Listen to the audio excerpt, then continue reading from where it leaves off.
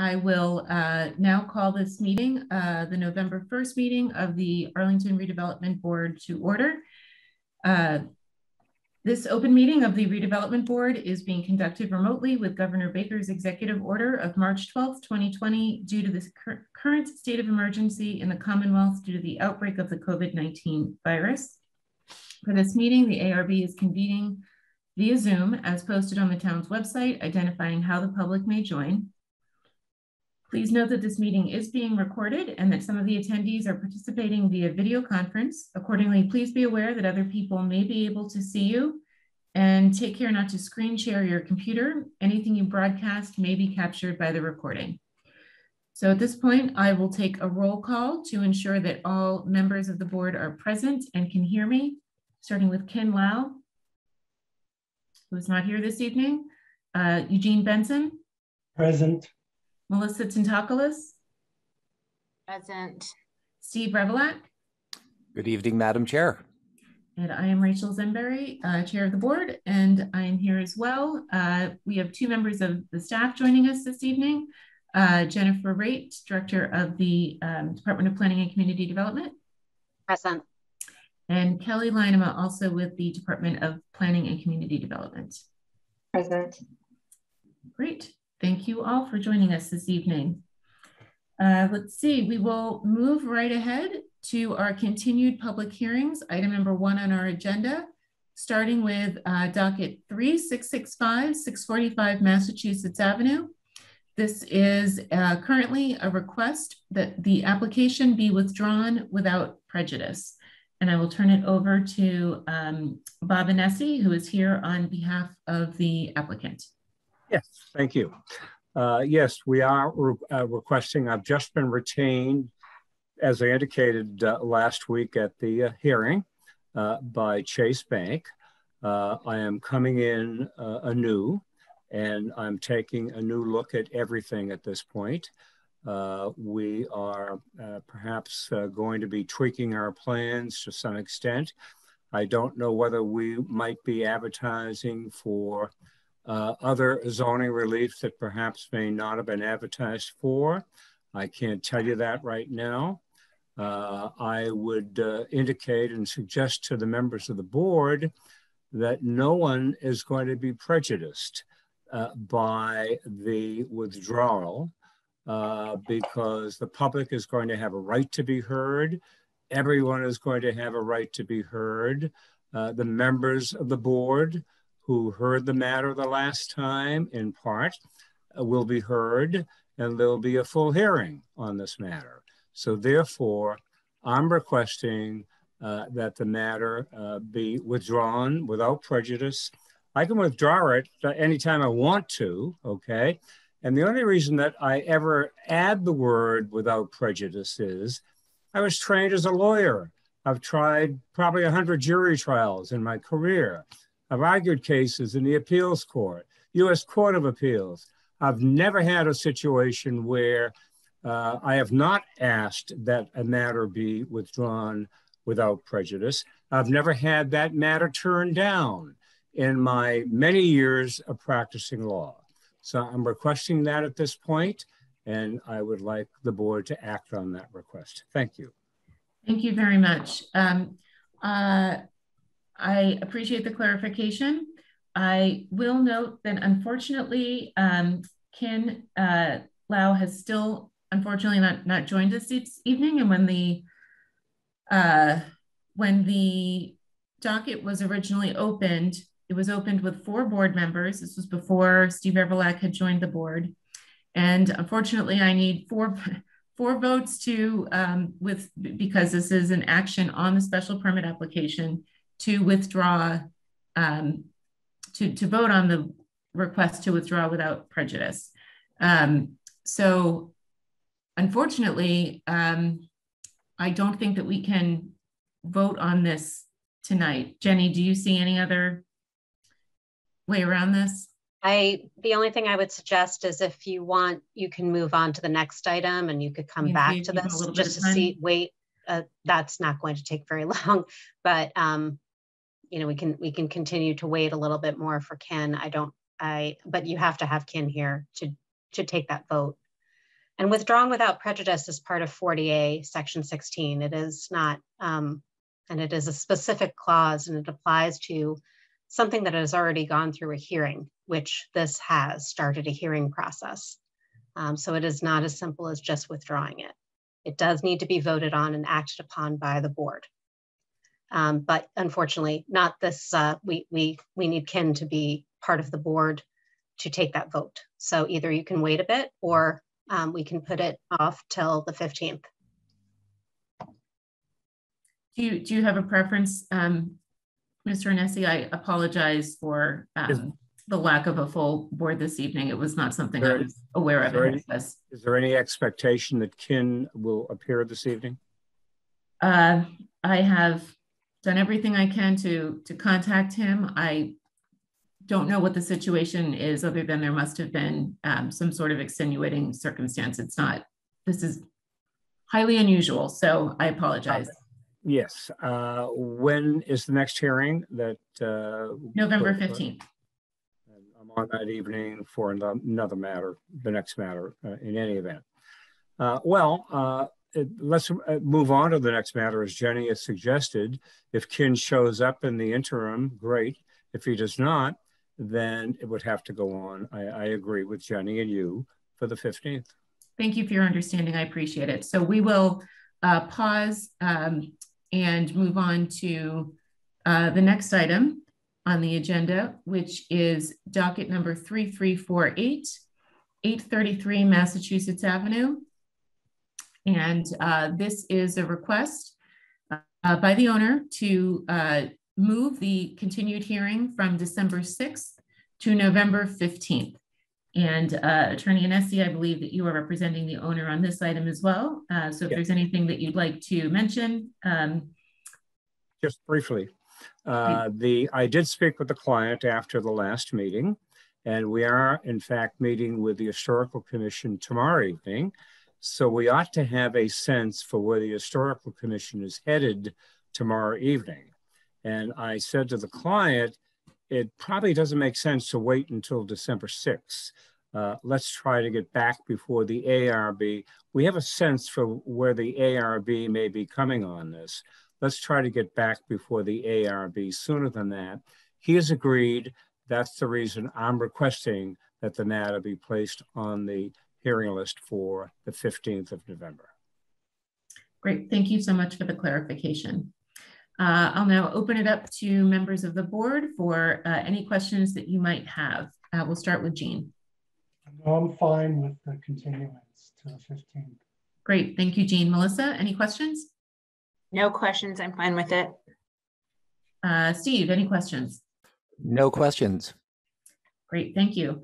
In that case, what I would like to do is see if there is a motion to move the continued hearing for docket number 3348, 833 Massachusetts Avenue from December 6th, 2021 to November 15th, 2021. So move. Is there a second? Second. Great, we will take a roll call vote, starting with Jean. Yes. Melissa? Yes. Steve? Yes. And I'm a yes as well. So we will see you back for that docket on November 15th. And unfortunately, it does not look like Ken has joined us yet. Why don't we say then that the Chase matter will be on for the 15th as well. Okay, great. Thank you for your understanding. And again, I apologize. So is there a motion to continue the hearing for docket number 3665, 645 Massachusetts Avenue from this evening to November 15th? So move. Is there a second? Second. All right, we'll start with a roll call. Jean? Yes. Steve? Yes. Melissa? Yes. And I'm a yes as well. All right, we will see you in 2 weeks on both matters. Thank you so much. Yeah. All right, much appreciated. So that, so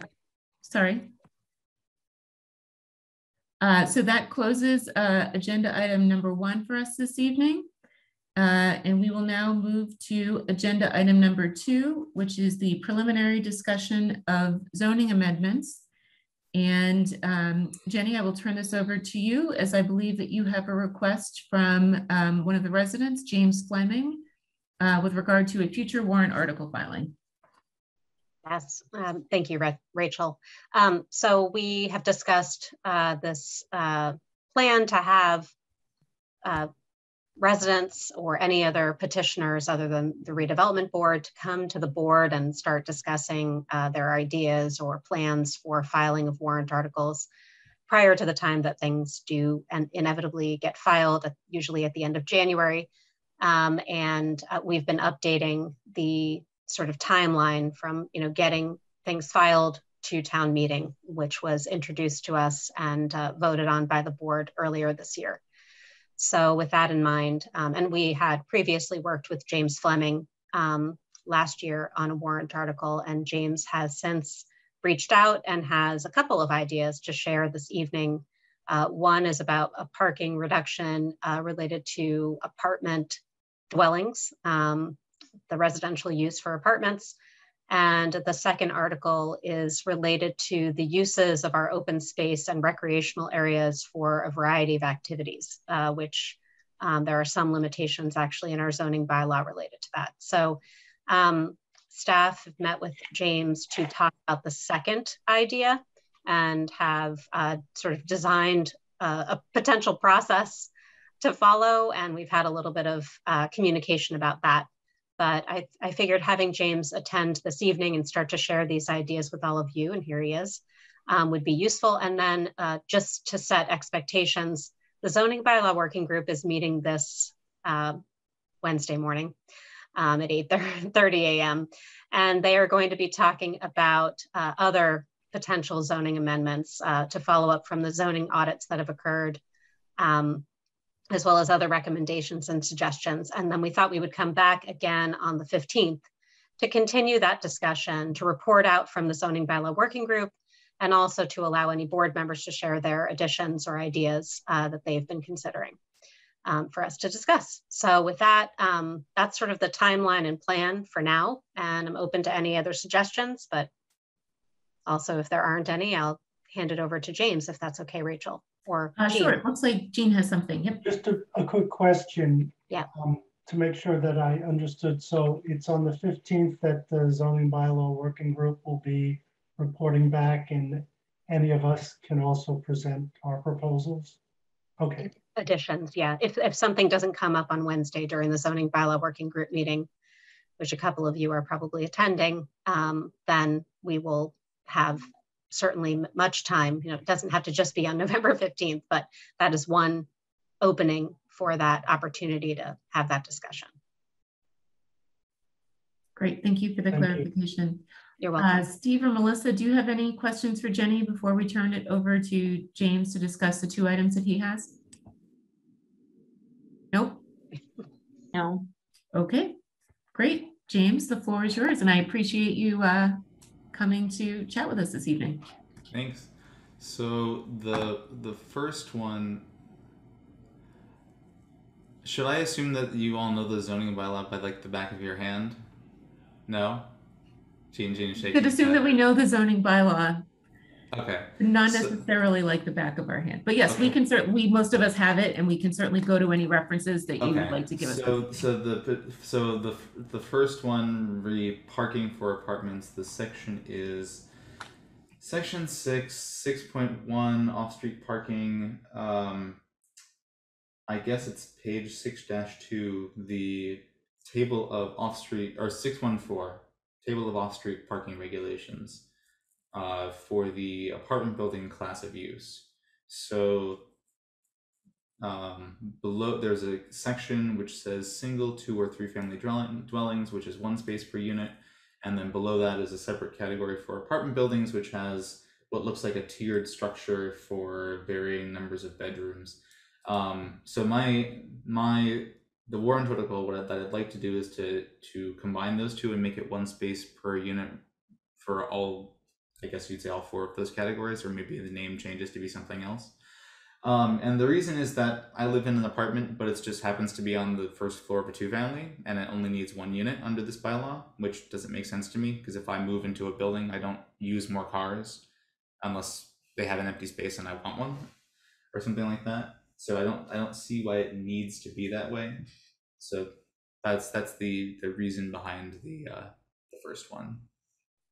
Great, thanks. If it is okay with you, what I'd love to do is get some initial reaction and thoughts from the board members on each one. Okay. Is that great? There's maybe some questions for you as well. Yeah. Okay, super. Jean, I'll start with you. Any questions for James? Thanks. I have one question, but I'll start by saying I think it's an excellent idea. With single, 2 and 3 family dwellings, 1 space per dwelling unit, it seems to me that it's just consistent to apply that 1 space per dwelling unit for larger buildings too. The question for James is, if you look at the apartment building thing, it says, and 1 space per 5 units of public housing for the elderly. We're going to keep that, right? That's not part of your... Sure. I know nothing about public housing for the elderly, and I'd really like to avoid stirring up any mud that I don't have to. And also, it looks like it would, if we made it 1 space per unit, then it would actually quintuple the requirement, which, no, let's not do that. So then I guess we would then have a separate category for public housing for the elderly, I guess. Would be maybe some other name, whatever it happens to be. The intent is that all the categories that say X spaces per number of bedrooms becomes 1 for the apartments. Thank you. Great, thank you for the clarification, Jean. Melissa, any questions or comments for James? Hi, James. Hi. Could you help me understand kind of the aggregate? I know you're speaking to your unit in particular, but how many units and kind of what is kind of a bigger totalitarian impact? I'm not sure. What do you mean? So maybe it's the analysis, and I don't know if this is something that you've worked on or if you've brought it to planning staff in terms of how many units this would impact or how many parcels. No, I haven't. I talked to Jenny and I think it was Kelly, but we never looked at the total number of things this would affect. And this, I don't think this would apply retroactively to any projects that exist. It would be going forward, and I don't know how many are coming up. Looking at I looked at a handful of buildings that are I live in I live in like middle East Arlington, and there's a couple buildings at the end of one of my streets. I took just like a cursory look, and it looks like they were built sometime in the 70s or 80s. It's the style, and they more or less fit this table exactly. Based on they have 14 spaces, and based on what I can see of the exterior, it looks like 12 units, which is about right if you assume 1.15 to 1.5 spaces each. But no town-wide, how many might this have affected, although I just assumed that it affected anything built after 1973 or so. Okay, and then... Sorry, Melissa, before, looks like Jenny put her hand up to also answer that part of your question. You. So I'll kick it over to Jenny. Definitely not to answer, but more to just say that the purpose of this conversation is to maybe give James some things to think about to prepare. So the questions that you're asking, which would be that you'd like to see or have a set, I'm just taking what you're saying. You want to see helpful. What the impact might be. And so James, if you might need to work with staff to think about what, how many apartment buildings are there right now? And what would it mean if we made these changes, or how many are in the pipeline, those kinds of things. That would help to answer Melissa's question. We of course have not gotten that far with James. It was, this is a very early part of this conversation. I will say though, we did propose a similar change in 2019 as part of a whole package of potential changes. And so, we can certainly look back into the research that we did at that time. But I just want to make sure that I'm clarifying what might happen as a result of James and potentially other residents who wish to speak with the board, what to expect from this process. That the questions that are being asked are things for you to think about and research as you move forward, not to necessarily expect that you've already drawn these conclusions, just so you know. Right. Thank you. That's a great clarification, Jenny. So Madam Chair, may I continue? Please go ahead. Yeah, yes. Okay. So I guess that would be something, James, I'm thinking about in terms of how it impacts kind of the other areas it might impact. I think it would be helpful to understand how this aligns with either at least the master plan and some of the zoning bylaw kind of adjustments that have been looked at through this board. And then I think, and I'm not recalling if I believe prior to the meters, there was a parking management study conducted. So if there was an analysis through that study that may help inform this, because I think when we're looking at parking, we do want to be mindful of how it is kind of as a whole, on-street parking, off-street parking, those conditions, and how we're managing the whole. So I think those are things that would be helpful for the board to understand going forward with this recommendation. Great, thank you, Melissa. I think that those are all helpful questions for James to look into and to work with the department to study further. I'll turn it over. Jean, I saw that you had your hand up. Was that a clarification? Oh, you're on mute. I'll wait till the end. Okay, thank you. Steve. Yeah, actually, I'd like to start with a comment that Mr. Benson made with respect to apartment buildings and having the regulation that there be one space per 5 units of public housing for the elderly. That probably should go into its own section because I don't think it contemplates the possibility of having public housing for the elderly in 2 or 3 family dwellings, or at least, you know, if you were to get into that situation, you'd have 2 rules that apply. Overall, I am in favor of putting apartment buildings, the parking requirements for apartment buildings, to match those of single 2 or 3 family dwellings. I have a home with 2 bedrooms, and it doesn't make sense to me why, you know, this would require 1 space under as a single family, but if it happened to be an apartment, it would require 1.5. I also want to point out that, you know, with respect to housing costs, parking is land cost is one of our most significant drivers. So to the effect that we can use parking, you know, space that might have been dedicated to parking to either, you know, providing more dwellings or more open space. Just to me, that seems like a better outcome. In terms of questions that, you know, I might be curious to know the answer to if Mr. Fleming can possibly provide at some point.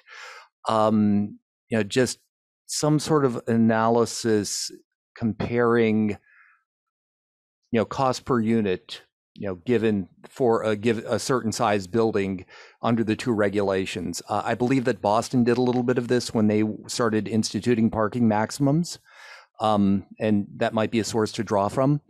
Finally, I just would like to mention that I think the last big apartment building permitted in Arlington was 1165R Mass Ave. This was a comprehensive permit that went through the ZBA, and, you know, I happened to be part of those proceedings. The parking ratio there was just slightly over 1 space per unit. Great, thank you, Steve, for your comments and clarifications. Jean, you had something that you wanted to jump in with. I just did want to follow up on something that was said, which is, I mean, this is clear that it would apply prospectively to new buildings coming to town. But I think I might disagree to say that it doesn't apply retroactively or retrospectively, whatever the right word is. Because if there's a building now, let's say it has 10 units, residential units, that has 20 spaces, theoretically, the owner of the building would be subject to the new rules and could reduce the number of spaces. Not that that would happen, but it could happen. It could result in a little bit more open space as a result of this, both retrospectively and prospectively. So I do want to point that out. Great, thank you, Jean.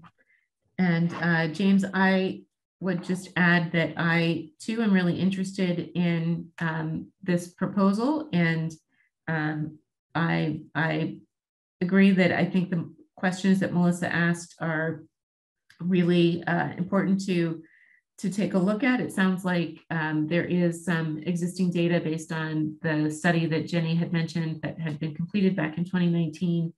And I think on first blush, I'm very interested in seeing where this goes as well. Let's see, would you like any other comments before we ask James to move on to his second item? Okay, seeing none, why don't we move on? Did you have any other questions for us on that item, or did you want to move on to the open space? I don't think so. Just if there's any like technical things to watch out for in the article, although I guess we can work on that later. Yes, definitely. I think that that's something that we can definitely, I think crafting what the scope of the article is the most important, Sure. You know, as you move towards the warrant article filing. Oh, right. That's right. Because the warrant article is very broad, and then you write the text of it. And yes, that's right. That's right. We did all this a year ago. That's right. But okay. But the fact that you're so far ahead of this, I think, is really great, because it gives you the opportunity then to make sure that you have all of the data and the things that you'll need to eventually craft that scope and make sure that your the scope is defined broadly enough for what you want, but without going into an area that that takes you out of the kind of the crux of the idea that you're looking to move forward. Great. Did you want to move on to the second item? Sure. Actually, Don's got his hand up. Is there public comment? I see that. Yep. I'm actually not going to take public comments until after we're fully done with this discussion. Okay. Thank you. So the second one, well, actually, I guess, Jenny, I guess there's technically 3, because I kind of decided to split the second one into 2. So this is sort of a continuation of a bunch of town policies that were enacted under COVID, where fitness businesses were allowed to use parks under permits from the Parks Department during the nice weather, so they could stay open when we were restricted from being inside. So the idea was that that would become a permanent option, and that the Parks Department would more or less have the authority to set conditions of, and to like when, where, and how a business could use a piece of open space that the town, one of the town departments controlled. But when Jenny and I were looking at the section of the zoning bylaw, which I believe is, it's 5 something something something. I know that's very helpful. Table 563, use regulations for multi-use PUD industrial transit and open space districts. Actually, no, sorry, it's not that. It is the description of the districts, which is section 561, the open space district. So Jenny had pointed out that the description of the open space district technically doesn't say we can do anything with open space. So it's there to exist and be green and free of human activity forevermore, which is obviously not what happens. I mean, good luck telling someone playing on the playground to stop. So, so the thinking was that maybe there would be an article to, one, clarify the use of the open space district to say that you can do something, whatever it is, whatever the text is in that district. And then the second thing that we discovered is that, and this is, I guess, this is where table 563 becomes relevant, is that all the way down in the accessory use category on page 5-45, there are a handful of uses allowed in the open space district, one of which is temporary food or beverage at an event for profit. This is a fundraiser for a nonprofit based in Arlington. These all require a special permit, which, from what Jenny and I were talking about, sounds like they have to go to either the ZBA or the ARB. and we couldn't. Well, it was Jenny, Ali Carter, and myself. None of us could think of any example in recent history where someone had actually gone to the ZBA or the ARB and said, "Hey, can we do something in the open space district?" They would just go to the Parks Department, or they would go to some other department who would then refer them, or some other thing would happen. So that was another thing that more administrative / technical article would go over, is say, you know, these things are allowed. You don't have to go to these boards and get a special permit, but you do have to, whatever the current process is that they follow. So like either they go to the Parks Department or the Conservation Commission or whatever it is, and they ask very nicely if they can use the space to do whatever. So that's the first one, and why don't we talk about that, because that alone sounds like a nightmare to deal with. Great, thanks. Can you give me the second citation, not 5.6.1E, but the second citation that you referred? 5.6.3. It's a very long multi-page table. It's on page 5-45. Yeah. District regulations, accessory uses, class of use. Accessory uses. Okay, great. Under there's 3 in a row that are allowed in the open space district. Got it.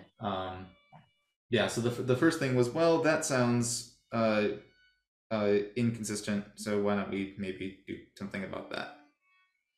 Great, thank you. So you're looking for feedback on those first 2 before you move to the third? Sure. The third one is very boring by comparison. Yeah, Go ahead.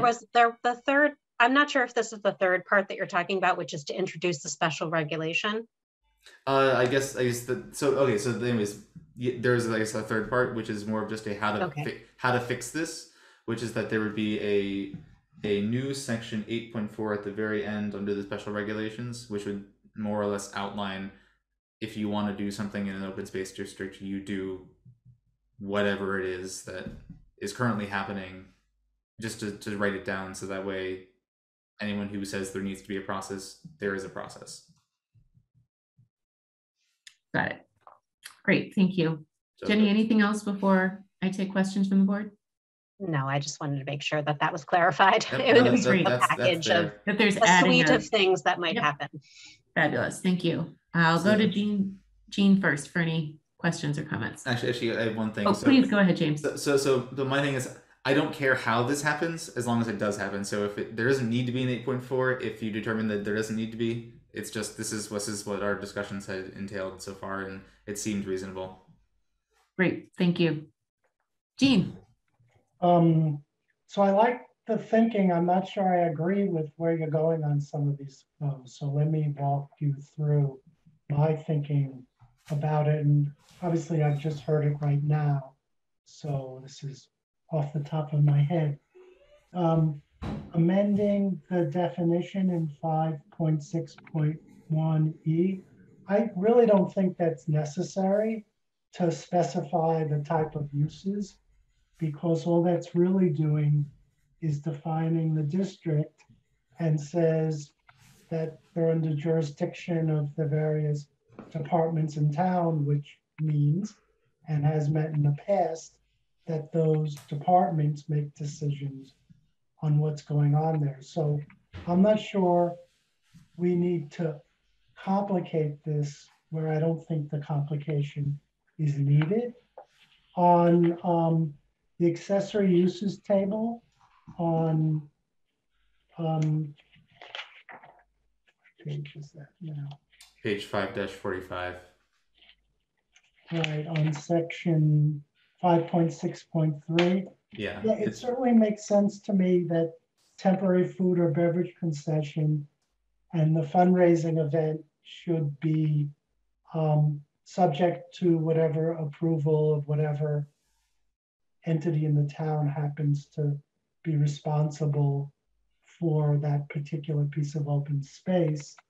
And I think if you just get rid of the SP, that's really all you need to do, because they'll still need to go to the Park and Rec Commission or whichever one it is to get approval.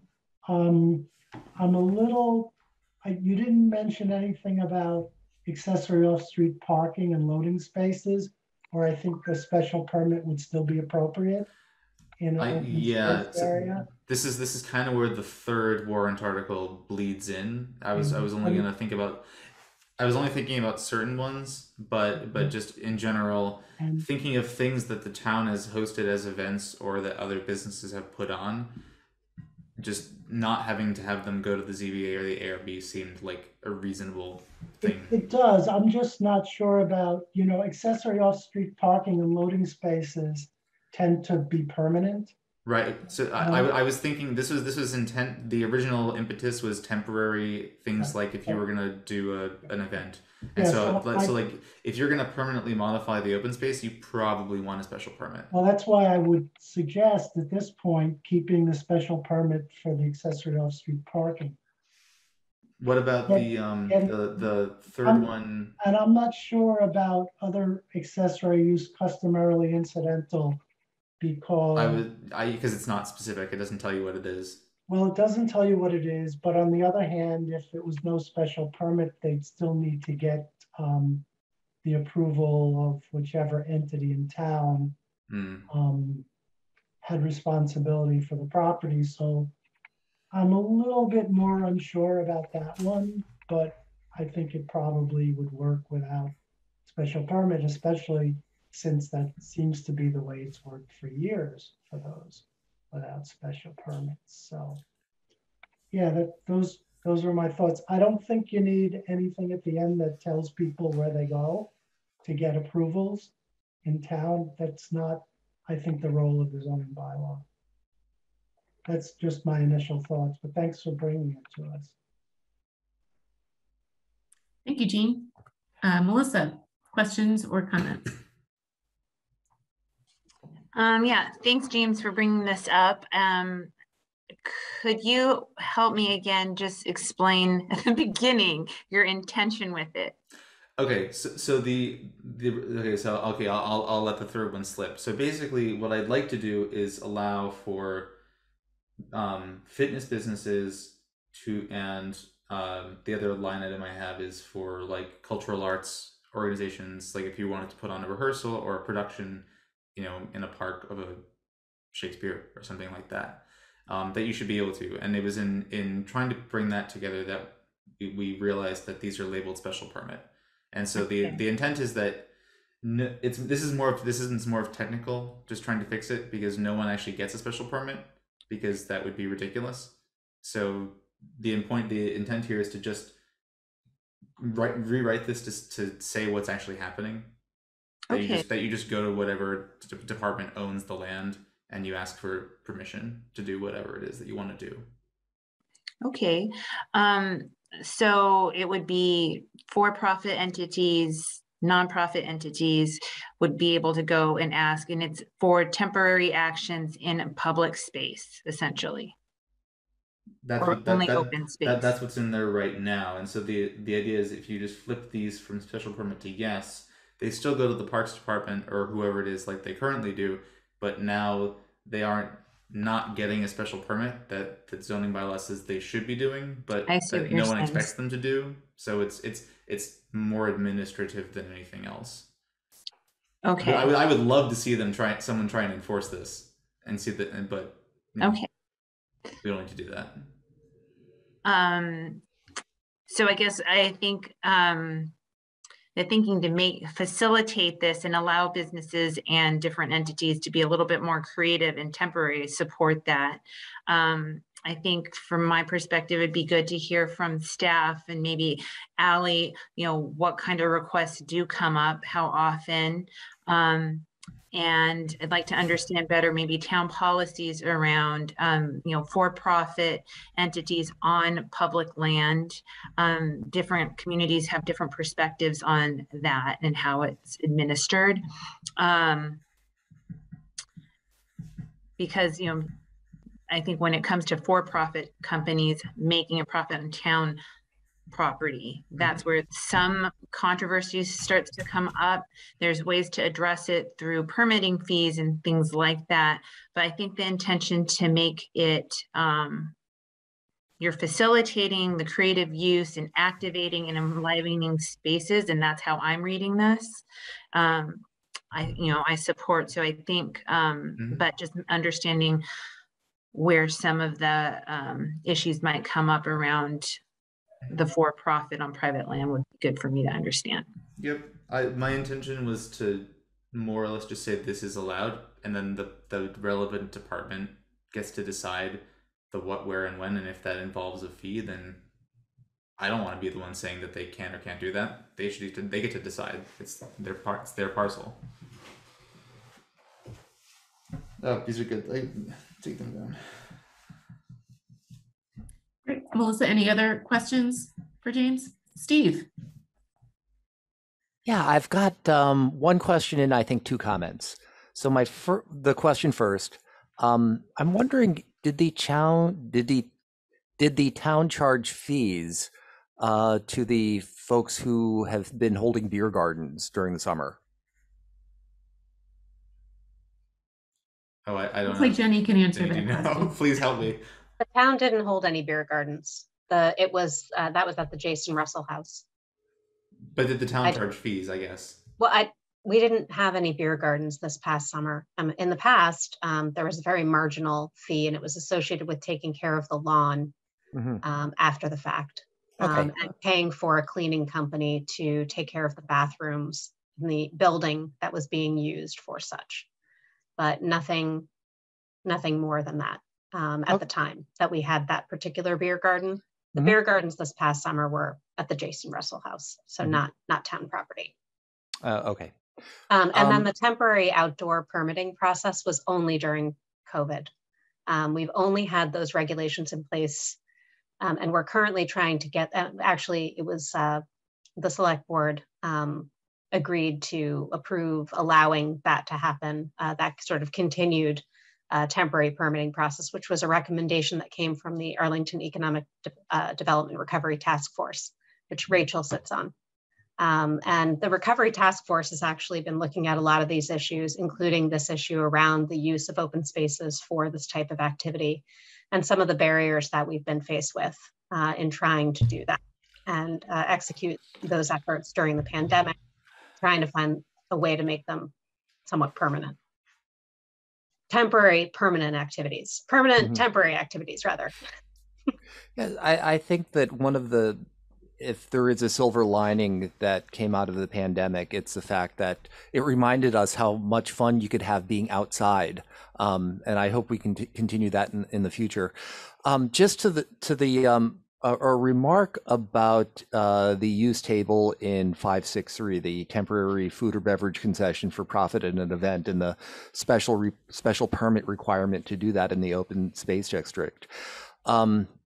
Just thinking, if one were to go to the Zoning Board of Appeals and ask for a special permit for such a use, I presume it would be a normal special permit where there is 2 weeks of advertising in the paper of record prior to a public hearing. And then after public hearing, there's time to write a decision, time for the board to vote to approve the decision, and then a 20-day appeal period has to go by. That's a really, really high bar. So I agree with the notion of, I support the idea of, I'm supportive of the idea of, imposing a lower barrier or less stringent requirements on it. And I, as someone said earlier, I would also be interested to hear what our economic development coordinator and the business community, how they would feel about such a thing. Thank you. Great, thank you, Steve. And James, I think that I agree with Steve. I think that if the goal is really removing impediments and streamlining a process to get to a vehicle by which we can more quickly and in a more streamlined way approve some of these temporary activations that meet a certain amount of requirements, might not be a bad idea to look at both pre-pandemic and post-pandemic, what the process has been, because it is different, and what has been approved versus has not been approved. Again, if the goal is to come up with a process removing this barrier of special permit, which isn't even being followed anyways, is one thing, but then what are there any other barriers that need to be addressed as part of this in terms of creating a new process? So I'm just taking notes. No problem. So I guess this is a question about Jean's point is, do we even, if we turn, let's say we flip the special permit to yes for the temporary food or beverage, would it really just be, you still just go to the Parks Department to ask for permission to use it? Jenny, I see you nodding your head. Not necessarily. It's either it could be Parks and Rec Commission, it could be the Conservation Commission, it could be the Select Board. It's multiple. But you would go to whoever owns the parcel and ask for whoever owns it. So I guess then maybe we don't need a section, which is great. A lot less for me to have to write. Yeah, I think the point of the section was to more codify sort of the steps as to why it's okay to have those types of uses in the parks. And so that was also in part why we were talking about amending the definition, which is speaks to how we currently use our open space and recreational areas. And we talked about how not, there's sometimes some tension about using those spaces for these types of activities. So finding a way to have the zoning reflect that in some manner. That was part of the reasoning behind that. And Jenny, just to clarify, that's the activation of these spaces. Activation, yes. Right, okay. So I think that's something, James, to think about where that might best live as you come back to this, is where within the zoning bylaws, again, the goal becomes to encourage activation. Mm-hmm. Alyssa's got her hand up. I was just curious also maybe how this fits in. Maybe this is for our planning staff. I know, we talked about the parklets and the public right-of-way. This seems to me that it's related, and I don't know if there's separate initiative that's moving that forward, and how this dovetails, and if it should be kind of considered as a package for, considering COVID era practices that support businesses, that enliven space placemaking, and that this is its own, kind of item. That's a great question. And I'll ask Jenny to speak to how the parklets are being looked at going forward. They're being looked at under that same sort of temporary outdoor licensing through the Select Board, not through a zoning amendment. So it wouldn't be tied to this process. Do you want to continue, Melissa? Well, I guess I'm just curious, because I think the idea is to streamline it, right? So then how are we, I think I guess I would like to see how we make it a little bit easier. So if you're a business and you want to do something interesting that's in the public right of way or open space, is it going to be a straightforward temporary permit pass? Or am I going to have to figure out which board to go to? I guess I'd like to see if there's a way for us to give some consideration to streamlining that from the perspective of the applicant. That is what we are streamlining. And that's the process that the Select Board approved last week. But in terms of the zoning, we're not talking about zoning for, I might be confused by your question, so I'm sorry. So please let me, if I'm not answering the right question, it might be because I don't understand. Are you suggesting that we amend zoning related to parklets, or am I conflating these two things? I'm sorry. Is that what you were? So, well, but maybe that's where it's on me. So the zoning for the parklet exists as it stands now. There's zoning for that. No, there's no. It's not related to zoning at all. It's basically a temporary use of a parking space for outdoor dining. And that process is approved by the Select Board. They're also approving other processes, again, depends upon which entity owns the property. So they might approve other activation, to use that word, in other public spaces. But if they're not, then it would be through the Parks and Rec Commission or some other body. That's what we proposed previously. It's not related to a zoning amendment. I may not be totally following your question. No, I think that's great. No, thank you, Jenny, for trying to help me kind of navigate it. I guess from what James is proposing, I understand it's kind of peeling back the special permit so it can move forward. But when it moves forward, I guess what body is in front of it has yet to be determined, or is that dependent on the land? Depends on the land. And part of the reason that we goes back to James's intention, which is to remove what is really an impediment, that the Parks and Rec Commission does not want to permit these things because the zoning bylaw says that you cannot have these. There is nothing in the zoning bylaw right now that says that you can do have these types of uses. Not do, have, I guess you do them as well. But that is the impediment that we were trying to, I don't want to speak for you, James, but I believe that this was what his intention was. Correct, James? Yes. Yeah. So that's the third warrant article, and then this is the one that was like, oh, we really shouldn't be requiring a special permit because the event, your 20-day waiting appeal period will have, when that passes, your event will have come and gone, and no one will have attended, and you won't have had an event because it takes so long. So, and no one does it anyways. So it's if we're not following our own rules, well, let's just not do that.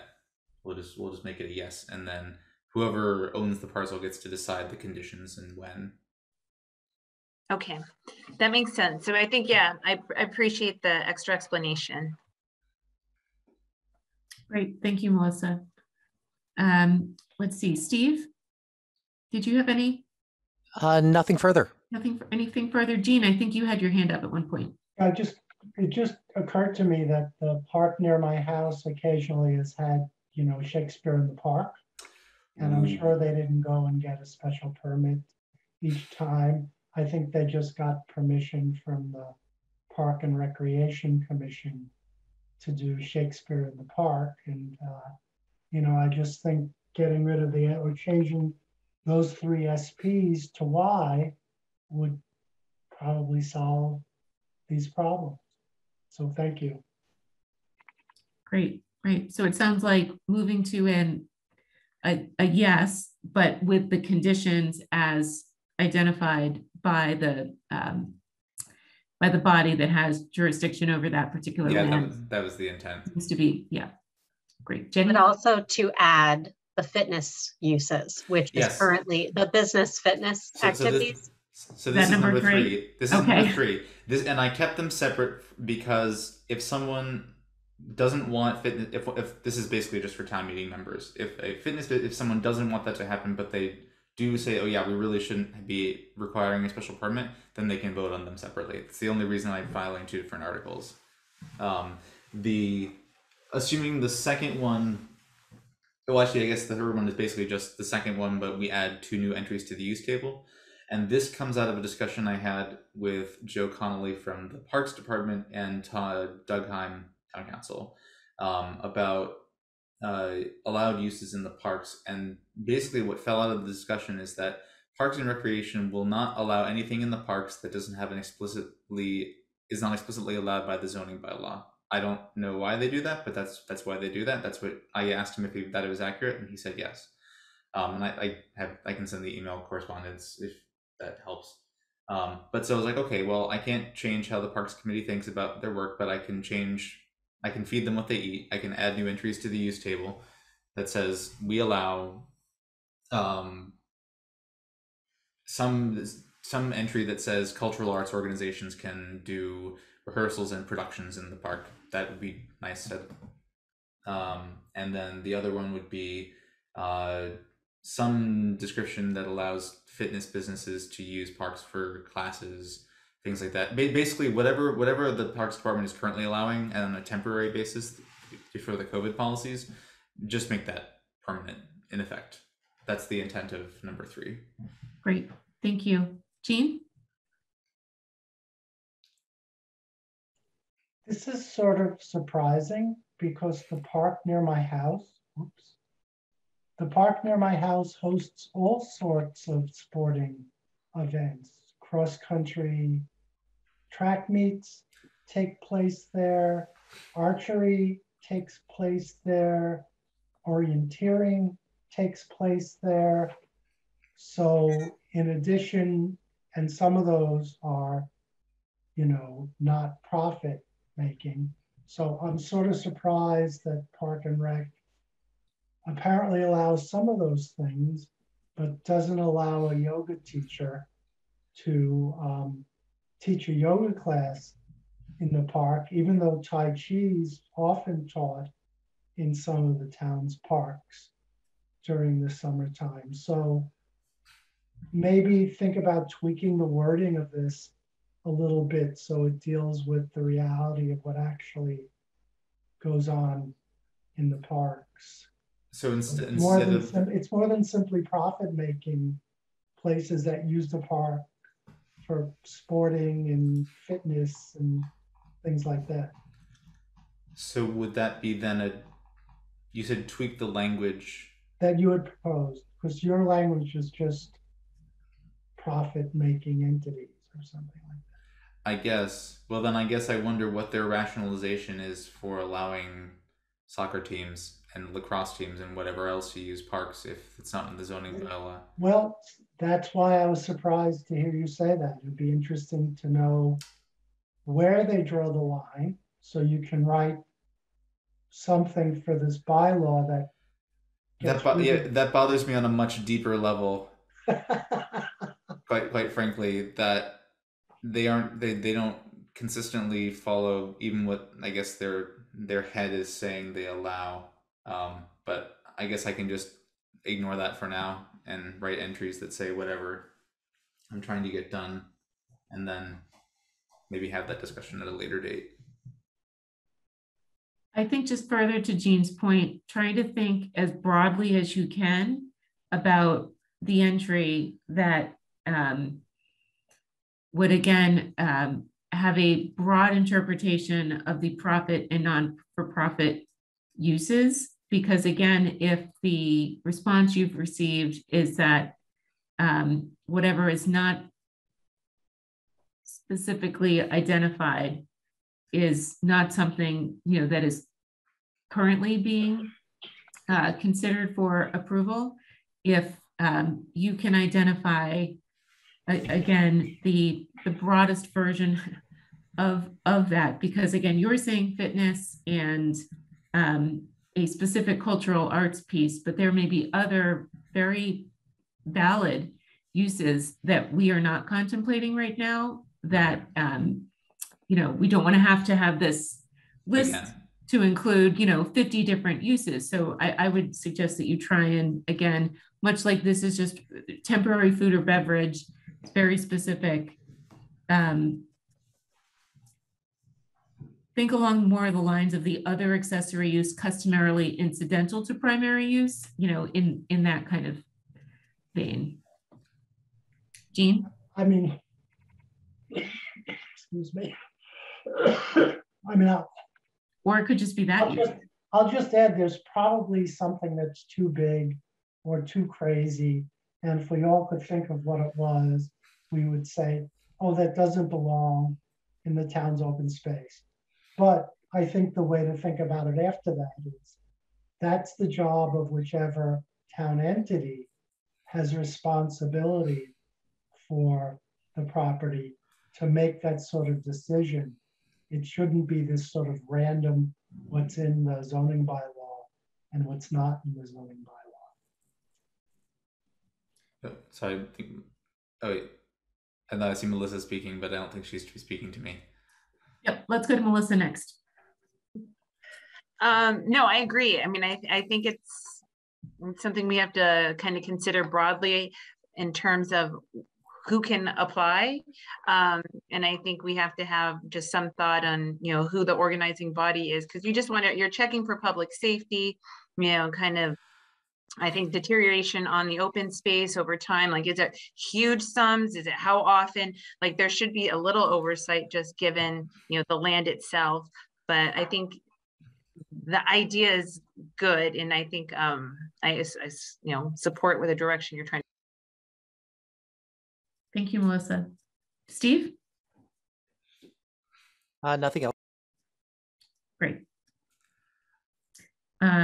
James, did you have any other questions on that particular? Yes. So go ahead. So I know the general way you read a zoning bylaw is that if it's not allowed explicitly in one of the tables somewhere, or there's not a body of text that says something is allowed, it's not allowed. That's just, the default is no, which is just kind of the way it is.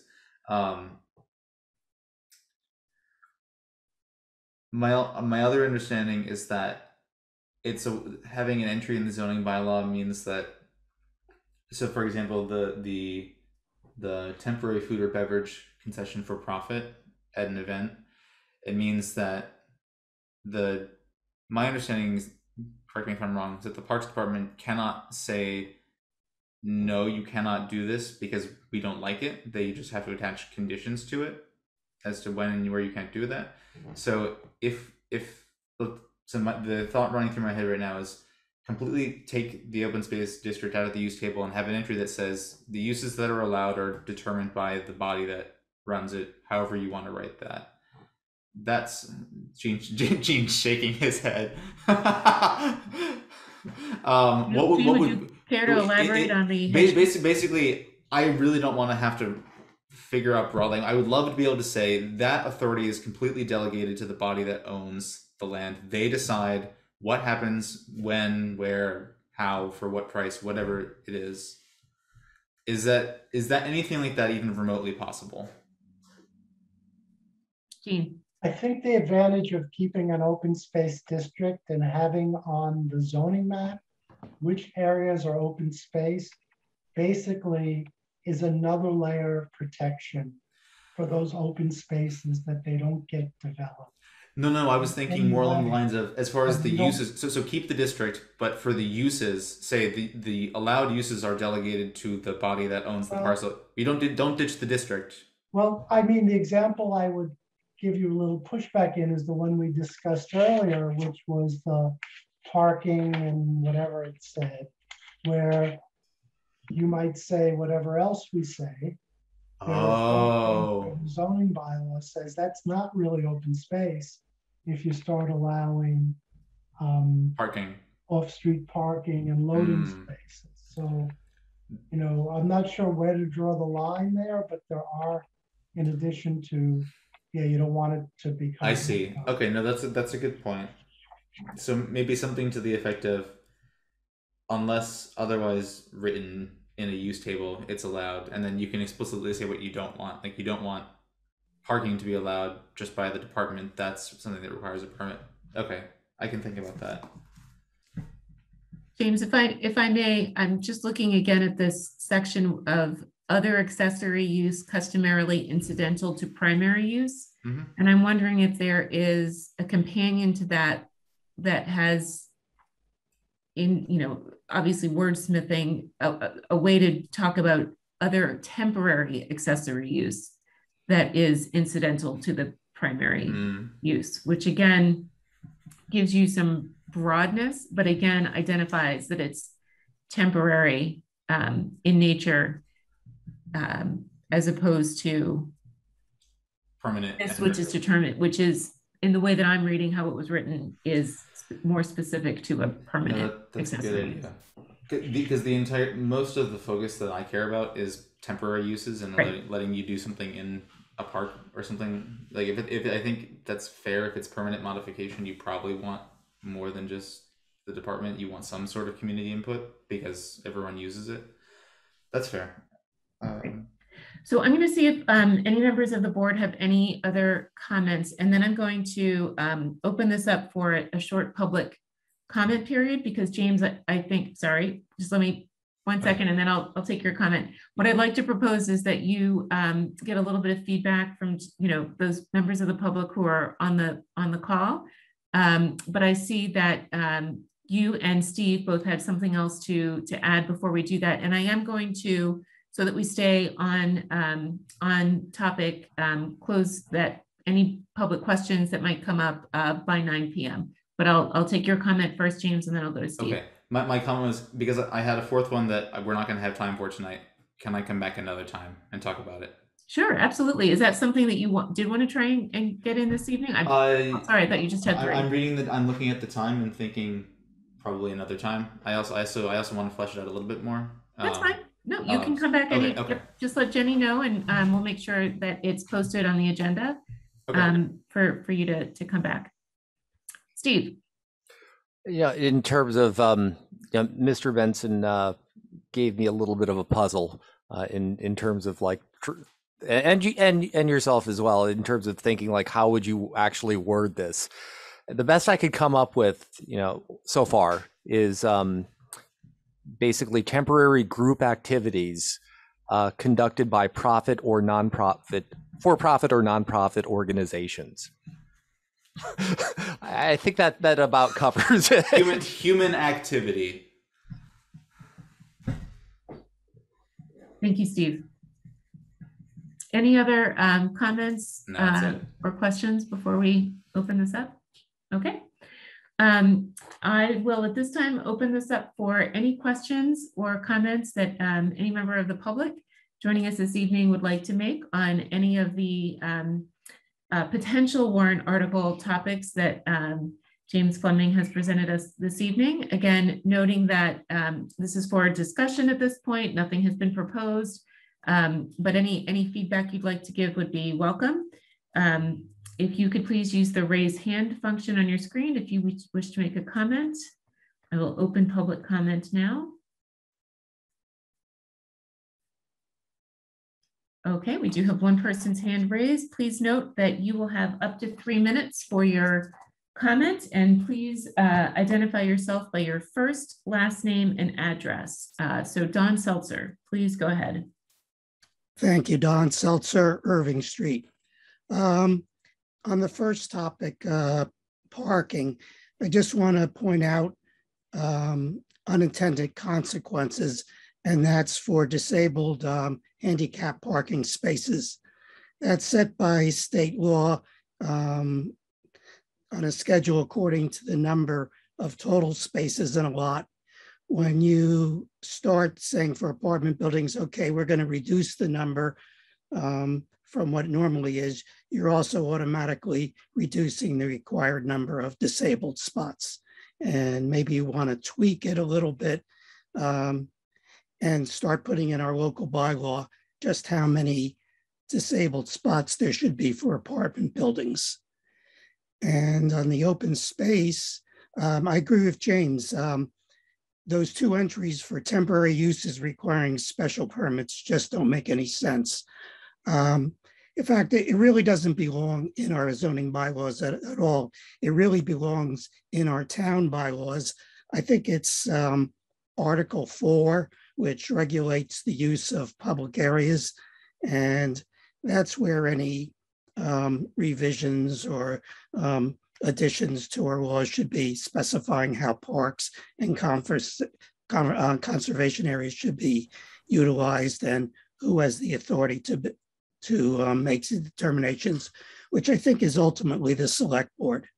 And that would be my suggestion going forward, just to remove the 2 SBs for temporary uses and pass it over to the town bylaws and make any corrections there. Thank you. Thank you. Hey, Rachel. I apologize. I totally slipped my mind. Oh, that's okay, Ken. Thank you. Okay. Any other members of the public wishing to speak this evening on the potential warrant articles? Okay, seeing none, we will close public comment on this item. And James, just to wrap up, do you have any other questions? I don't think so. I've got some homework to do.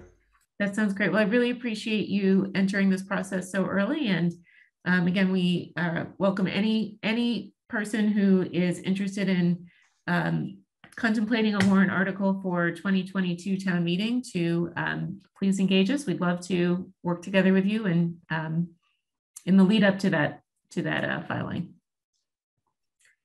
Thank you, James. So we will now close agenda item number 2 and enter agenda item number 3, which is an update on the upcoming planning meetings and activities related to the housing production plan. And I will turn it over to Jenny Raitt. Thank you, Rachel. This is not just about the housing production plan, but multiple plans. And actually, I'm going to have Kelly, I'm going to share the memo, and Kelly is going to talk about the upcoming meetings that we are planning over the month of November. Great, thank you.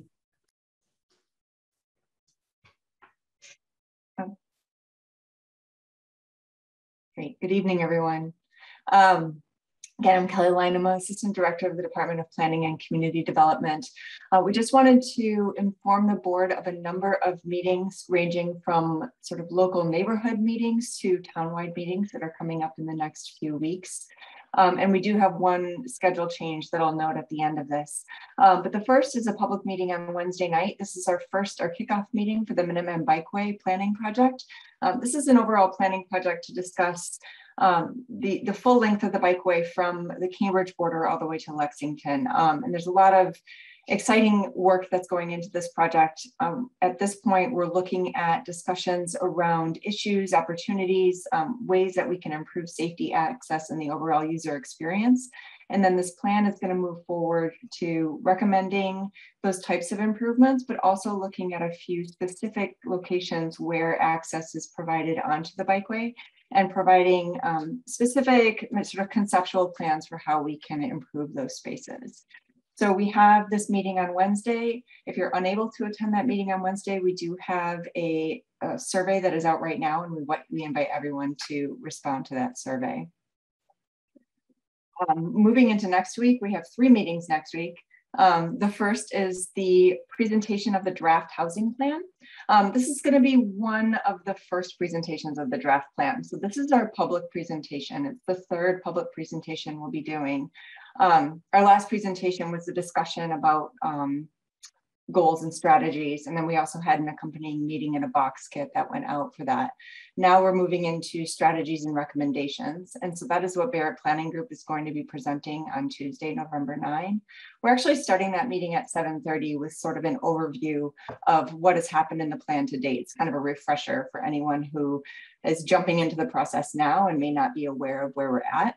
And then at 8 o'clock, we're getting more into a presentation of the draft housing plan. So that's going to be about strategies and actions to move forward.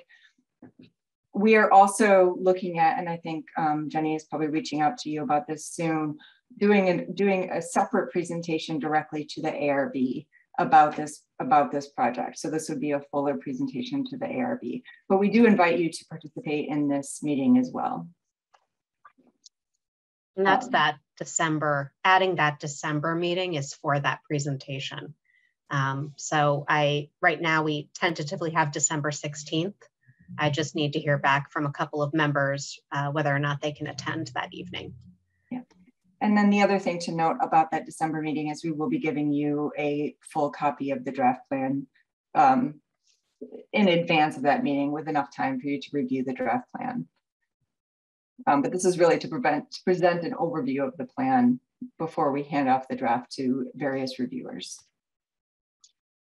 And then we have 2 meetings on Wednesday night. The first is about Stratton Safe Routes to School. The town received a Massachusetts Department of Transportation Safe Routes to School Infrastructure Project Award of about $1 million. And this is to fund new sidewalk repair, improve safety along the route to Stratton Elementary School. This is a public meeting for the community to hear about the process of the project as we're moving into, I believe, 25% design. And so if you are curious about this, if you live in the neighborhood, you want to hear about the overall improvements and how they not only improve safety for children, but also for adults, this is a good meeting to go to and you'll find out more. There is additional information about this project, including the full project scope on the Department of Planning and Community Development's transportation planning page. And there's a link to that in this document. The second meeting is an exciting meeting about community development block grants. This is what we're calling a community development open house. And we're inviting, we're trying to encourage more members of nonprofits and other organizations to apply for funding through community development block grants. This open house is going to be a two-part meeting. The first is going to provide an overview of CDBG. And then the second part is going to be more of a discussion and Q&A around how to actually apply for funding through community development block grants. So anyone who is curious about the community development block grant program, anyone who's a grassroots advocate or who is trying to encourage their organization to apply for funding should attend this. It will also be recorded, but this is a really good opportunity to get your questions answered. And that's also on Wednesday, starting at 7 o'clock. And then the final meeting, this meeting is the second community forum for the open space and recreation plan. This is the meeting that we have rescheduled. So we're moving this meeting to December 8th, which is a Wednesday. It's going to be held at the same time from 7 o'clock to 9 o'clock p.m. Again, this is the second meeting, and we'll be talking about the process and work done to date, and not actually about the action plan, but talking about goals and strategies. So we'll be taking a look back at the town's existing open space and recreation plan, looking at those goals and strategies and really interrogating how those worked and what could be improved. And then taking feedback from the community on new goals that should be considered as we move forward into this development of the open space and recreation plan update. So again, that meeting is on December 8th from 7 o'clock to 9 o'clock p.m.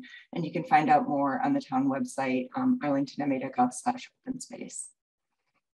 And if anyone has any questions about these meetings, I'm happy to see if I can answer them or find out more and follow up later on. Thank you so much, Kelly. I really appreciate the comprehensive overview. You are all very busy, so thank you for keeping all of these plans moving forward simultaneously on behalf of the town. What I'll do is I'll just go around and see if anyone has any specific questions or comments, starting with Jean. Nope. Melissa?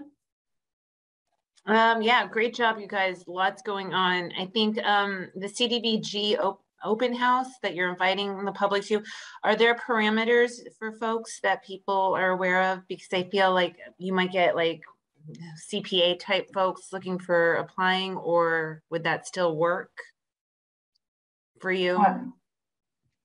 Jenny, do you want to follow up on that? I know there's specific sort of criteria for applying, but yeah, Mallory Sullivan, who is our community development block grant administrator, who runs the whole CDBG program, will be running that meeting, and we'll be talking about the guidelines for applying, how to meet, the various federal criteria for applying, and also, if it's relevant, guide people to other potential grant opportunities. CPA already had a preliminary application deadline, but it is possible that an applicant of CPA funds could also apply for CDBG, totally possible. So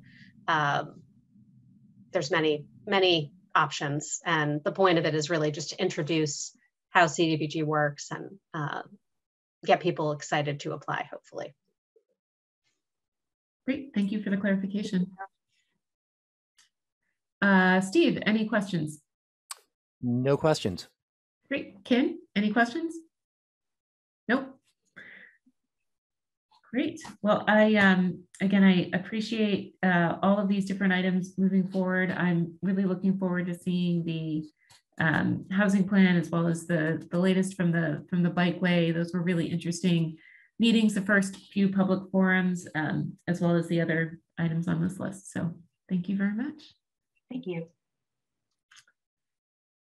Great. So that closes agenda item number 3. And we are now moving to agenda item number 4, which is the review of the meeting minutes from October 4th.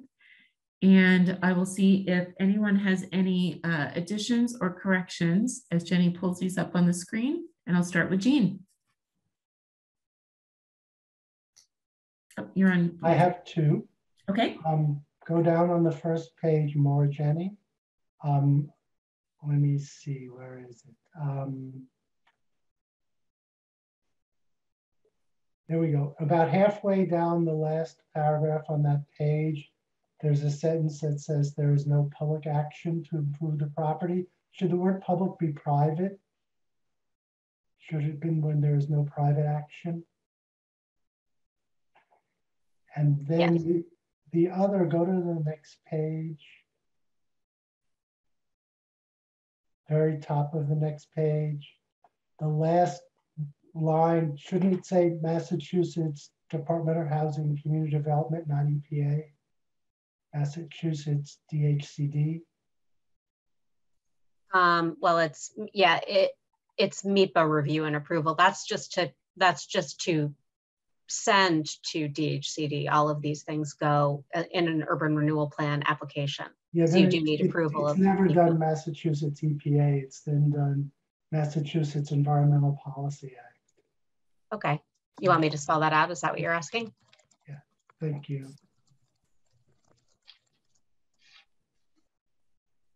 That's it. Thanks. Great, thank you. While we're on page two, I just had one item with regard to in the second paragraph on page 2. It's the 4th line where you're talking about the town manager, the select board, the board, and the planning department and the finance committee. I'm assuming the board is the redevelopment board. Yeah. Right? So I just thought we could clarify that one. And that's all I had. Ken, any additions or corrections for this set of meeting minutes? I'm good, thank you. Okay, Melissa?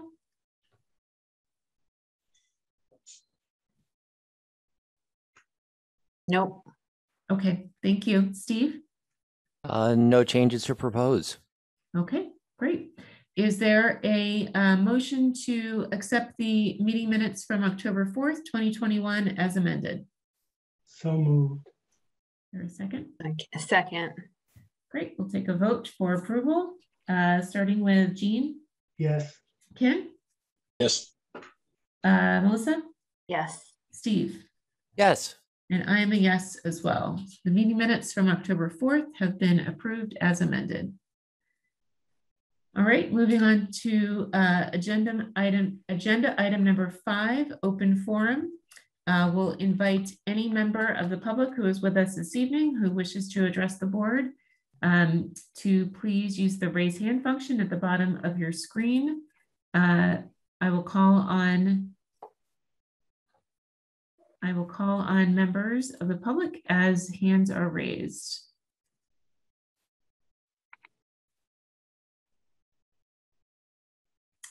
Okay, seeing none, we will now close the open forum. And that concludes our agenda for today. So I will now see if there is a motion to adjourn. I move that the November 1st meeting of the Arlington Redevelopment Board be adjourned. Second. Great, we'll take a vote. Jean? Yes. Ken? Yes. Steve? Yes. Melissa? Yes. And I am a yes as well. Thank you all and have a great evening.